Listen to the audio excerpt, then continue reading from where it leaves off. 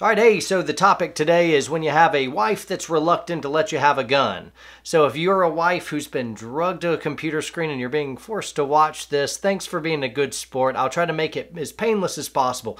Really what I want to do is cover 3 things you may not have thought of that has to do with allowing your spouse have a gun. And if you don't like it, you can just go right back to not allowing him to have his toys right after this video. But I wanted to go ahead and ease the burden and start with a story. And it's not completely relevant, but it's peripherally and it's fun anyway.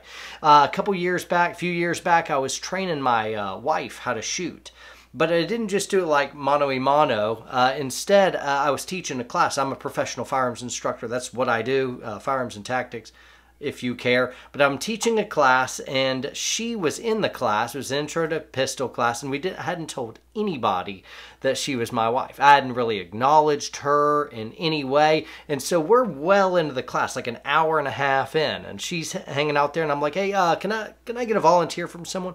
You in front, here you go. And so she sets up, and I'm having her present the gun and point it, and I come up beside her, I'm like, no, you want to do it like this.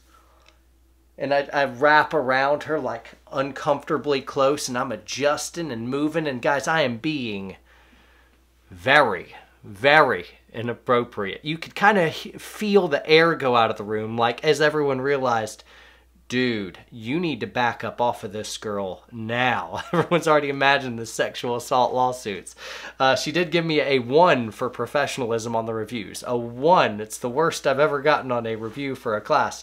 But anyway, we had a good laugh, and as soon as everyone realized this was in fact my spouse I was training, they thought it was hilarious. We still think it's hilarious. But it goes to show, even in a stupid little story like that, she's coming alongside kind of not just my profession, but my hobby as well. Your husband may have a hobby. You've got hobbies, and kind of the fun give and take of marriage is you inherit each other's hobbies. A lot of stuff that my wife's into, frankly, I don't care, but I really like her. And so we sync up, and before you know it, I'm watching the chick flicks for her, and she's watching the action movies for me. And before you know it, we actually like the other person's movie genres. So anyway, it can be fun to help share, and it's just a great romantic gesture as well. Let me go through 3 reasons why you should allow your spouse to have a gun. First and foremost, your husband loves you and desires to protect you. So even if you are not really jumping on the bandwagon that there's 1,000 ninjas about to assault your house, and maybe you've had bad experiences in the past, maybe you just think they're inherently bad and you didn't grow up around guns, and so just the idea of a gun culture or having a gun is just so foreign. Like if you invite that evil spirit, the gun, into your house, just bad things are going to happen. So I realize your reluctance can be based on past experiences or just not really knowing what's going on, but there's a really safe way to operate guns, and I need you to trust your husbands a little bit. A lot of their desire to have a gun is just because they really, really love you. They want to protect you. It's kind of just wired into us as dudes. That's part of what we do. Protector, provider kind of stuff. And so when we're not able to protect in the fullest sense of bad guys have guns, I don't have guns, guess what? I can't protect you. And it kind of hits me,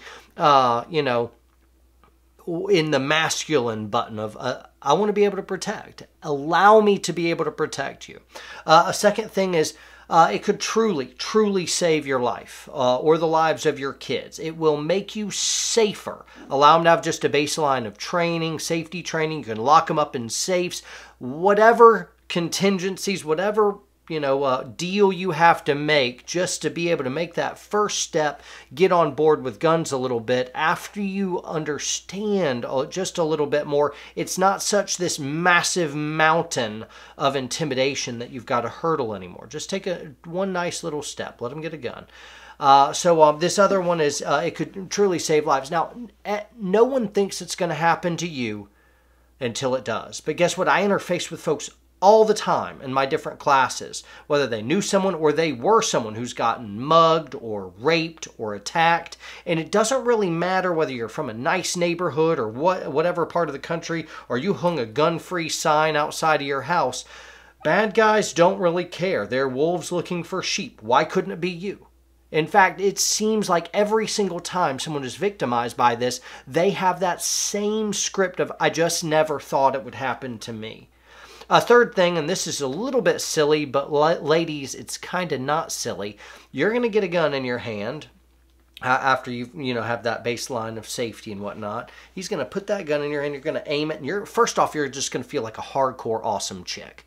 You're going to be like, oh, I am all kinds of sexy here. And he's going to notice. He's going to be like ooh and ah, and just like I was pining all over my wife. There's about 2 or 3 billion Instagram accounts of scantily clad chicks, I assume. They're called gun bunnies, and what they do is wear very little and hold guns. And I guess guys really like that. I really like seeing my wife carry guns, and he's going to think you're all kinds of sexy.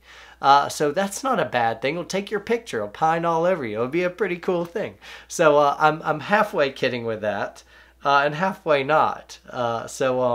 Anyway, there's 3 reasons why you should let your husband have a gun, and hope you enjoyed this. It wasn't too painful. Thanks so much for listening in.